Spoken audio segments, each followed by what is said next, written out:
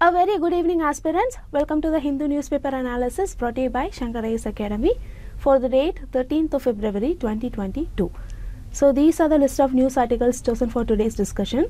If you can see, we have chosen 4 distinct news articles. First 3, it will be related to science and tech, and the final article, it will be regarding environment. So without wasting much time, let us move on to the first news article discussion. Now have a look at this news article. The article says that the last batch of Rafale jets will arrive in India from France next week. See, the Rafale jets that are being delivered to India are incorporated with India-specific enhancements. There are 13 India-specific enhancements made in the Rafale. Some of the enhancements are radar enhancements, helmet-mounted display, ability to start and operate from high-altitude airfields, advanced infrared search and track sensor, a potent electronic jammer pod, and avionics. See, the jet would fly all the way to India from France with in-flight refueling along the way. So this is the crux of the news article given here. In this context, let us see some of the important points about Rafale, its specifications and its significance for India. Now let's start our discussion. First, know that Rafale is a multi-role combat aircraft. Now what is a multi-role combat aircraft? See, it is an aircraft that is capable of doing multiple roles during combat. Combat means a fight to defend something. So during combat, these aircrafts are capable of doing multiple roles. Now the main aim of these multiple role combat aircraft is to cut the cost. See, if one aircraft can perform multiple roles, then it can save us money, right? That is the rationale behind the development of these multi-role combat aircrafts. Similarly, when the Rafale program was launched by the Dassault Corporation, Dassault Corporation is a French aerospace company or the corporation that is responsible for designing and producing Rafale aircrafts. So when the Rafale program was launched by the Dassault Corporation, its aim was to develop an omni-role aircraft that would have to replace the 7 types of combat aircraft then in operation in France. Here, omni-role means the aircraft can perform several actions at the same time. For example, firing air-to-air missile during a very low altitude penetration phase. So they designed Rafale so that it can carry out the roles like air defense, air superiority, anti-access, close air support, dynamic targeting, air-to-ground precision strike, anti-ship attack, nuclear deterrence, buddy-buddy refueling, and reconnaissance. See, reconnaissance means gathering information about the enemy. So because of these features, this makes Rafale an ideal candidate for the Indian Air Force also. Now here you might have a question whether this Rafale is the only multi-role combat aircraft in present or not. See, there are other multi-role combat aircrafts in operation also. Now the process of acquiring these aircrafts for the Indian Air Force started long back in 2008. 6 aircrafts competed.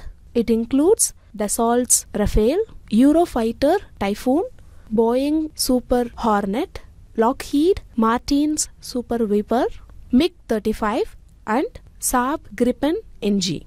So among all these 6 aircrafts, after intense scrutiny and negotiations, Dassault's Rafale was finally chosen. See, why I have mentioned the other MRCA here is that if at all in the prelims, UPSC asks a question by giving you some aircrafts and asking you to find multi-role combat aircraft among them, you must be able to answer that. So that is the reason why I have provided you all the 6 aircraft which competed. Now moving on, see, Rafale is a 4.5 generation aircraft. We saw it is a multi-role combat aircraft, meaning it can perform multiple roles during combat. Secondly, it is a 4.5 generation aircraft. See, generation is nothing but the biggest technological advances in the historical development of the aircrafts. So just like mobile phones, we get updated versions after a year or after 6 months, right? So just like that, these generations are nothing but the technological advancements or leaps in the historical development of the aircrafts. Now coming back, this Rafale is a 4.5 generation aircraft. Here you must note that 4.5 generation aircrafts are those that evolved from the 4th generation by incorporating some aspects of the 5th generation like high capacity digital communication. So it has both the features of 4 and 5. That is why it is named as 4.5 generation. Remember, India's very own HAL Tejas aircraft is a 4.5 generation aircraft. See, right now there are only 4 5th generation aircrafts in the world that are combat ready. They are Lockheed Martin F-22, Lockheed Martin F-35, Sukhoi Su-57 and Chengdu J-20. So these are the 4 5th generation aircrafts in the world that are combat ready. In India, 5th generation stealth multi-role fighter HAL AMCA is under development. Here in this table, I have given some of the basic specifications of Rafale. You can go through it. Note all these points. They are very specific and they might be asking you a question in the preliminary examination.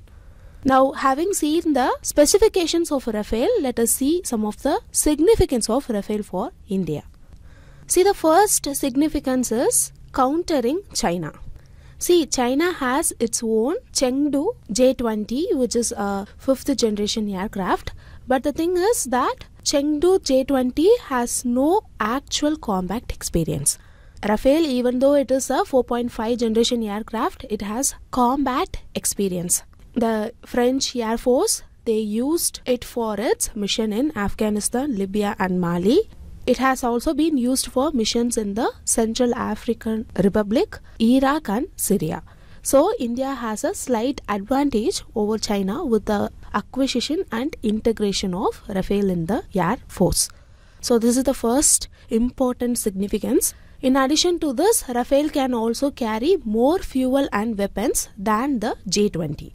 See, Rafale can carry 11.4 tons of fuel. So it has a range of 3,700 kilometers. And Rafale comes with 14 storage stations for weapons as well. So the first significance is to counter China. And the second significance is also countering our neighbor country, which is nothing but Pakistan. See, if you guys remember, in 2019, Indian Air Force struck a Jaish-e-Mohammed camp in Balakot, following which there was an attempt by Pakistan to cross the Indian border using their F-16 Falcon jets. I hope you all remember those incidents. While our forces averted any misadventure by the Pakistani side, we lost one MiG-21 Bison in the process. Here, F-16 is a 4th generation aircraft and a MiG-21 is a 2nd generation aircraft.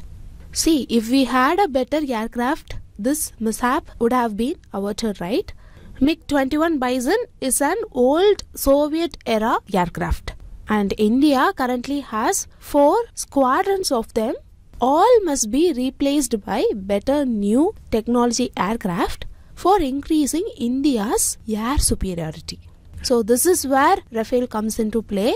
When we compare India's Rafale and Pakistan's F-16, Rafale comes with one of the most advanced Meteor air-to-air missiles. The 190 kg Meteor air-to-air missile has a beyond visual range of over 100 km traveling at a top speed of Mach 4. Whereas the F-16 jets used by Pakistan carry the AMR-AAM missile, which has a BVR of 75 km. AMR-AAM is nothing but the advanced medium range air-to-air missile. Apart from this, Rafale can also outperform F-16 in dogfights. So India has an advantage over Pakistan in this sense also. Here, dogfight means a close combat between military aircrafts.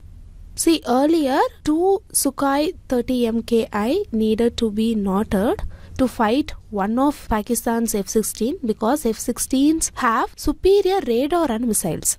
Now, with the arrival of Rafale, 2 F-16s need to combine together to counter-challenge a single Rafale in the air. I hope now you can understand the significance of Rafale. See, Rafale aircraft comes with the Scalp missile. Scalp missile is a 300 km range air-to-ground cruise missile. This missile will help precisely track down any target on the Pakistani territory with ease. See, since the Scalp missile has a range of more than 300 kilometers, Indian aircrafts will not need to cross the LOC to attack an area in Pakistan, which means attack can be done from within the Indian airspace itself. So far we saw about Rafale, we saw about some of its specifications, and then we saw two important significance of Rafale. Now we'll see some of the India-specific enhancements made to Rafale. Here, India-specific enhancements means the features which India expect to have in the Rafale when the aircraft is delivered. See, these India-specific enhancements made to Rafale makes it more sophisticated and highly customized. This will help meet the specific needs that Indian Air Force has today. The pilots can significantly benefit from the helmet-mounted sights and targeting systems and can shoot off the weapons with lightning speed. The ISE will make Rafale easily take off from high-altitude airbase like Leh. This will help India make quick deployment in a highly accurate manner. Apart from this, Rafale that is supplied to India has a towed decoy system that can stop the incoming missile attacks as well.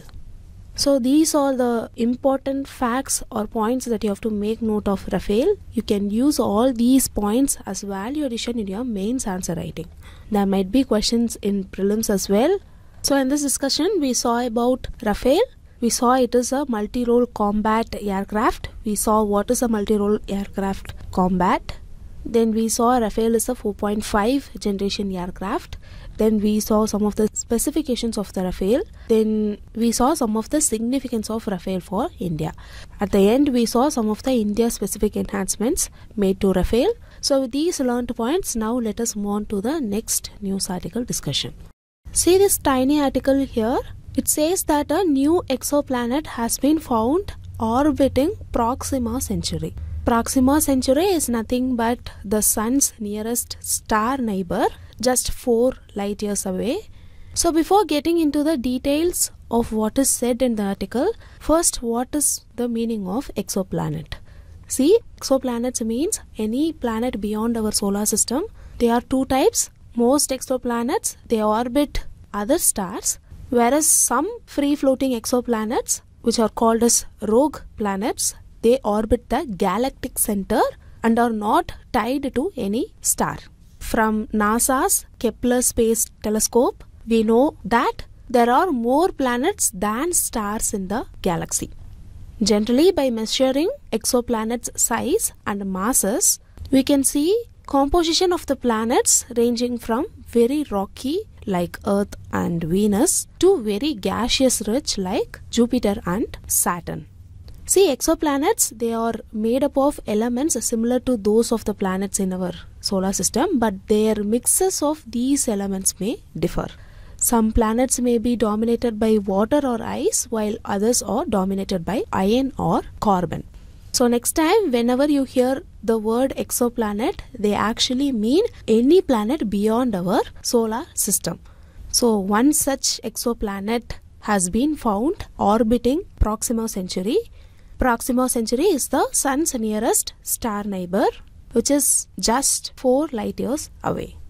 The newly found exoplanet was named Proxima d, and this is the 3rd planet to be found in this system. So far only 2 planets has been identified. This is the 3rd planet. That is why this news article has made the news. This Proxima d, it orbits the star within the habitable zone. The revolution takes 5 days to complete. Now, what does this word habitable zone mean? See, the habitable zone is the distance from a star at which liquid water could exist on orbiting planets' surfaces. Habitable zones are also known as Goldilocks zone, where conditions might be just right. that is neither too hot nor too cold for life. Imagine if Earth was where Pluto is, the sun would be barely visible, that is about the size of a pea, and Earth's ocean and much of its atmosphere would freeze, right? On the other hand, if Earth took Mercury's place, it would be too close to the sun and its water would form a steam atmosphere, quickly boiling off, right? So the distance Earth orbits the sun is just right for water to remain a liquid. This distance from the sun is called the habitable zone or Goldilocks zone. Very important point. Make note of these points. So this exoplanet is found to be orbiting the star within this habitable zone. The revolution takes 5 days to complete. Remember, Proxima Centauri also has another near Earth-sized planet in its habitable zone, whose name is Proxima b, and this Proxima b is tidally locked. Tidal locking is the phenomenon by which a body has the same rotational period as its orbital period around a partner. For example, the moon is tidally locked to the Earth because it rotates in exactly the same time as it takes to orbit the Earth.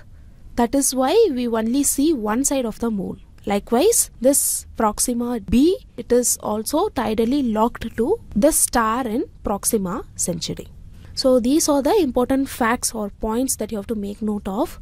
Very important topic. There might be a question in preliminary examination. Make note of this. With these learned points, now let us move on to the next news article discussion. Take a look at this article. It is about a study conducted by Imperial College London.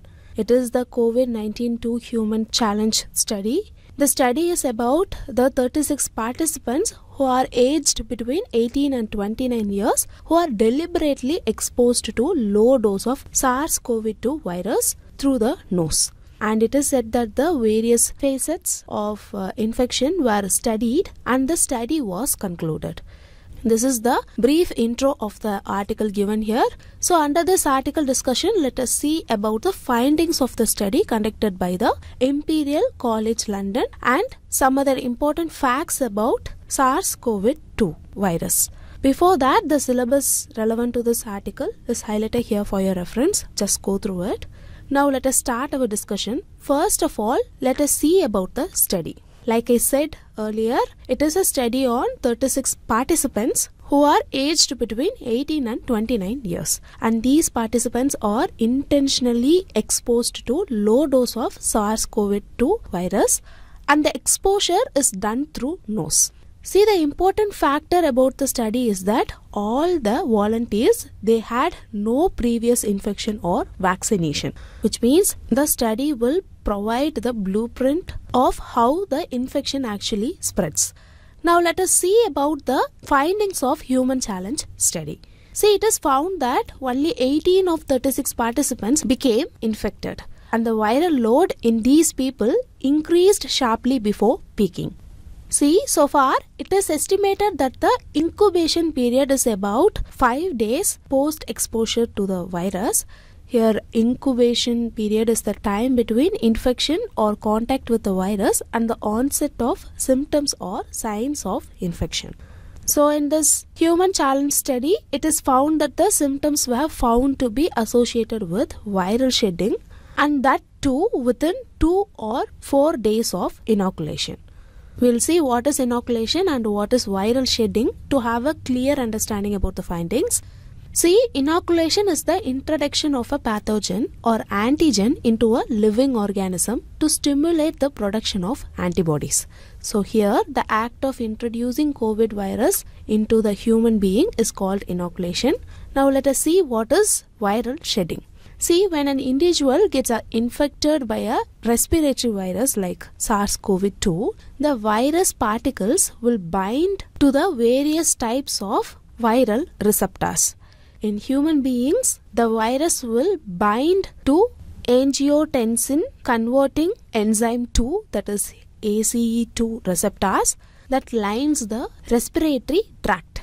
You can see in this image how the virus is getting attached to the ACE2 receptor, And throughout this ongoing process, infected individuals who may not yet be experiencing any of the viral symptoms will be shedding viral particles while they talk, exhale, eat, and perform other normal daily activities. So the process of shedding viral particles is called viral shedding. As simple as that. Now coming back to the findings, it is said that the symptoms are associated with the viral shedding within 2 or 4 days as opposed to 5 days that were estimated before. So the first important finding is, previously it was estimated that the incubation period is about 5 days post exposure to the virus, but the study has found that the symptoms are associated with the viral shedding within 2 or 4 days as opposed to this 5 days that were estimated before. So this is the first finding. Another important finding of the study is that virus was first detected in the throat and then the nose before peak symptoms started showing. Viral load in the throat and nose increased sharply to achieve a sustained peak, and in many cases before peak symptoms were reached. This corresponds to other studies that indicated up to 44% of transmissions occur before symptoms show up. So the second finding is that the virus were first detected in the throat, then in the nose before peak symptoms started showing. And it is found that the viral load is significantly high in the nose than in the throat. Here viral load refers to the amount of virus in an infected person's blood. This is expressed as the number of viral particles in each millimeter of blood. It means the infection is progressing. So the high viral load in nose emphasizes the critical importance of wearing face coverings or mask over the nose as well as mouth. So the second finding is that even though the virus is first detected in the throat and then in the nose, the viral load is significantly higher in the nose than the throat. Now moving on to the next finding, it is found that mild to moderate symptoms were reported by 89% of the infected persons, and the symptoms began 2 to 4 days after the deliberate exposure of the virus. And it is found that loss of smell also developed in 12 volunteers gradually. See, after the volunteers enrolled for the study, they were given remdesivir preemptively once nose or throat swabs showed quantifiable SARS-CoV-2 virus. The purpose behind this was to mitigate any risk of progression to severe disease. External experts found that preemptive remdesivir treatment is unnecessary.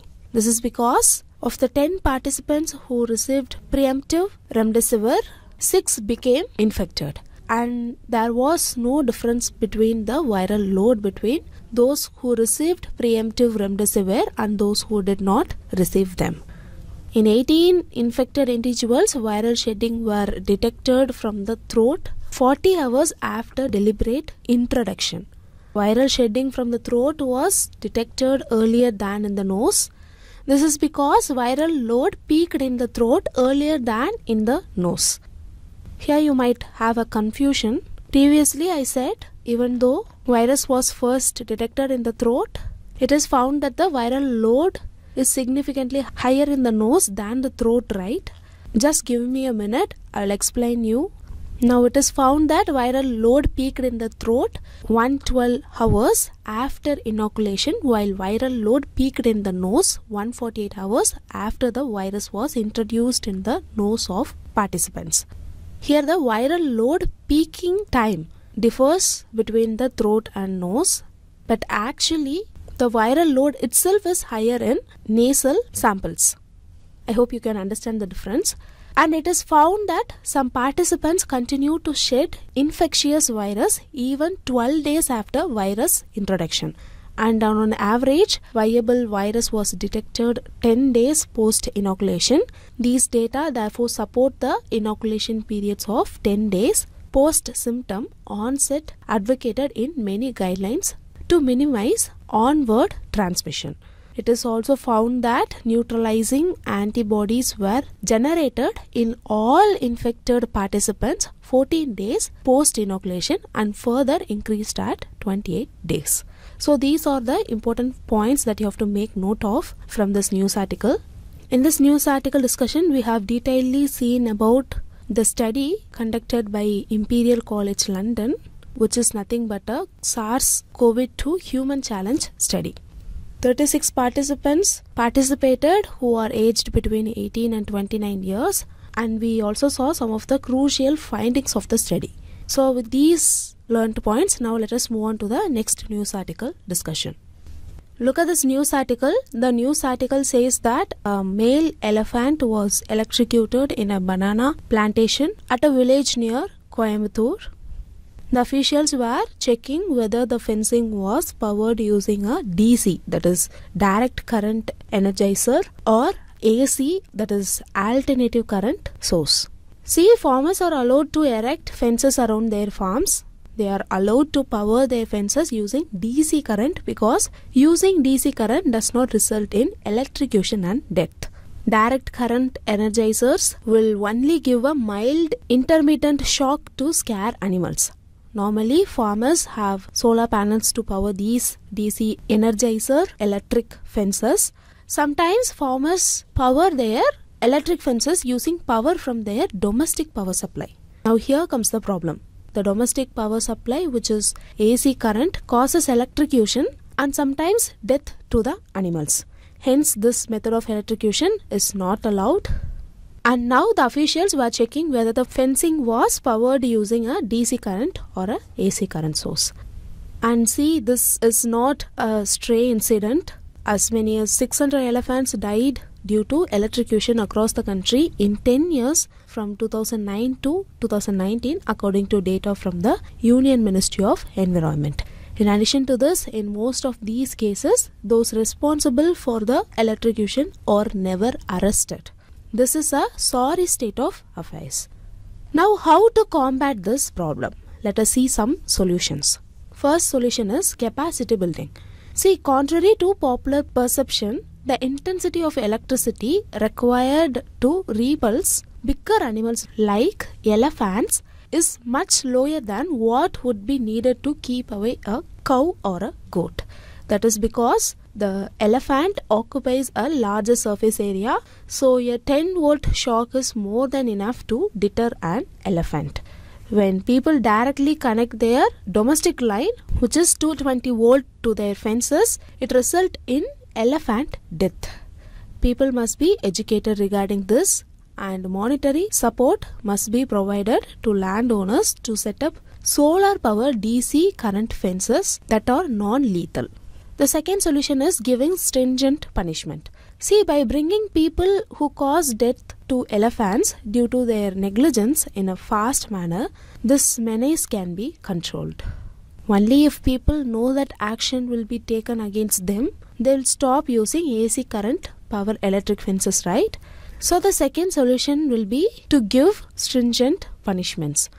Third is the alternative methods. See, Project Rehab, establishing animal corridors, planting citronella and lemongrass, and building wildlife crossings or eco bridges will also go a long way to solving the problem. See, the root cause of the problem is animals not finding enough food and water inside their habitat. This is the reason they stray outside. So efforts must be made to establish water holes and create additional food stock inside the forest area so that the elephants don't wander outside. So these are the important facts you have to make note of. With these learnt points, now let us move on to the next part of the news article discussion, which is nothing but the preliminary practice questions. Now look at this first question. Among the given aircrafts, which all falls under the light combat aircraft category? Statement 1, Hongdu JL-10. Statement 2, HAL Tejas. Statement 3, KIFA-50. Select the correct answers using the code given below. Option A 1 and 2 only, option B 2 and 3 only, option C 1 and 3 only, and option D all of the above. See, all of the given aircrafts fall under light combat aircraft category. Hongdu JL10 belongs to China, HAL Tejas belongs to India, and KAI FA50 belongs to South Korea. So this is the reason why we must make note of these aircrafts whenever they make news. So the correct answer for the question is option D, all the above. Now moving on to the second question. This question is about exoplanets. Statement 1, exoplanets are planets which are located outside the asteroid belt of the solar system.